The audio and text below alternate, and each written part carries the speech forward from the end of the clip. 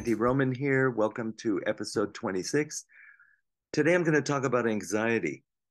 It's a difficult topic in a way, but I tell you, if you've ever seen somebody or been somebody in the throes of high anxiety, you know how all-consuming it can be.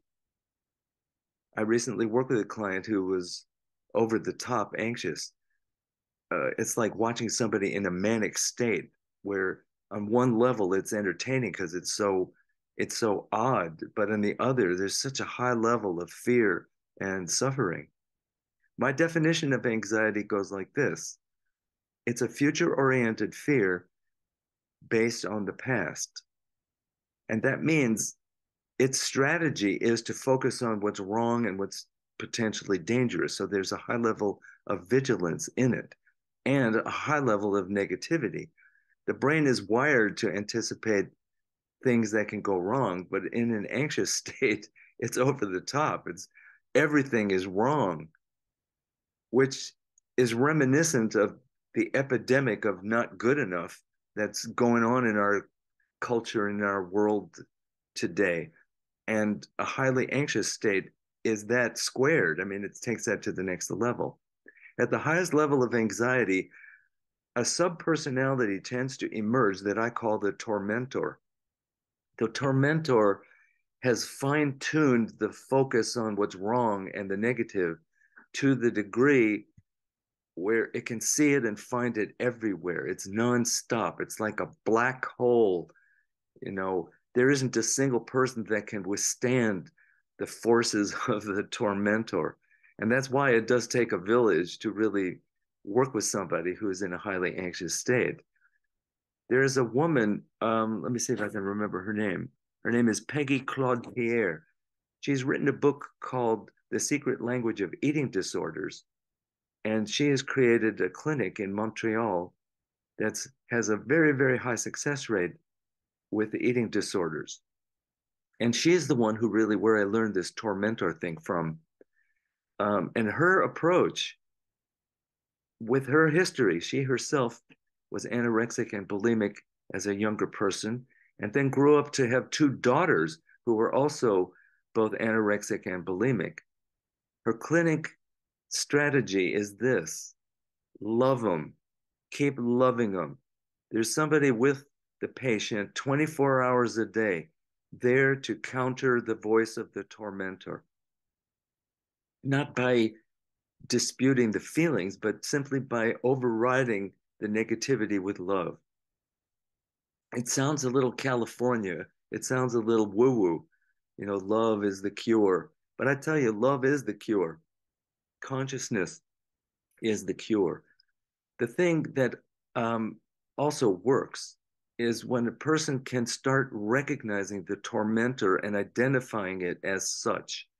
Once you got it labeled, once you can recognize it, you can call it out and actually counter it. And my counsel to the person then is, what would a good friend say to you? When the tormentor says this, what would a good friend say to you to counter that? That has been so successful because once a person finds that resource of the good friend, the tormentor is on its way out. And just like everything that I've talked about in this series and in my books, it is important to have your feelings and not be had by them. In the same way, it's important to have your anxiety and not be had by it. That means to face it and feel it, let it wash over you, learn how to identify the tormentor, cultivate and discover that inner best friend that will just love you out of it until you get there. Enroll your community, enroll your tribe to be that loving voice for you, that accepting presence. I noticed that my client, who was really highly anxious, was unable to do anything. It was the classic paralysis by analysis and just paralysis, period.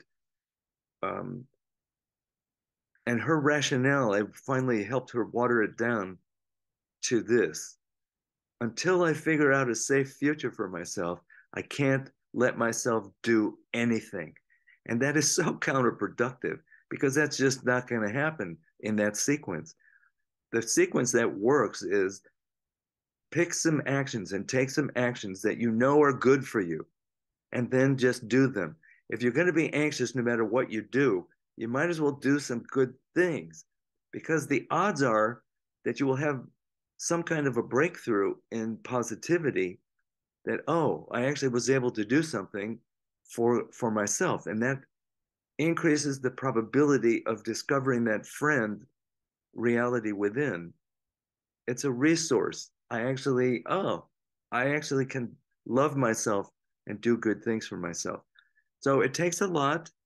I also want to talk about what I consider the pre-verbal levels, or the body level of anxiety, because a lot of times anxiety can be imprinted when we're very young. In my own case, this is some personal sharing, but my mother was a Holocaust survivor who, in hiding in basements in World War II, Nazi occupied Czechoslovakia, experienced a lot of warranted fear, and you could say anxiety, because her future was completely uncertain and her present was dangerous. She experienced a lot of loss also. Interestingly enough, I'm named after her brother, who was shot to death in a labor camp. And so I believe that I was exposed to her anxiety from a very early age. And I noticed that that imprint, up until even recently, I didn't really know to the full extent that that wasn't mine. I experienced it as my own anxiety, when really it was hers, imprinted in my nervous system. And I've just had to find and practice a lot of love for that little baby part of me who just innocently absorbed all that stuff. And so that nonverbal or pre-verbal level of dealing with anxiety really included letting it wash over me, letting it be there, knowing myself, my true self, well enough to recognize, you know what, that's not me. And I don't have to identify with it anymore. And I can actually let it pass through as the not me that it always was. I hope this has been helpful to help you identify some features of anxiety. You know, anxiety in the Diagnostic and Statistic Manual, where all the diagnoses, mental health diagnoses are, takes up a large portion of the human pathology, mental illness. So it behooves us to really know about anxiety and to take some humanistic steps, because to take anti-anxiety medicine really just makes those imprints go deeper inside. It makes them seem like they're wrong, like you have to get rid of your feelings. And that's just a dangerous approach. I've said that in other sections of this Get Real with Andy. And I'm saying it again. Get rid of feelings isn't a viable approach. We didn't make these things up. It's part of the human design, and it just behooves us to learn how to navigate it wisely and intelligently. The future is not ours to see. Sorry. Um, but it is ours to embrace. And I tell you, when you feel good in the present, when there is self-knowledge about what is, then you know what will be.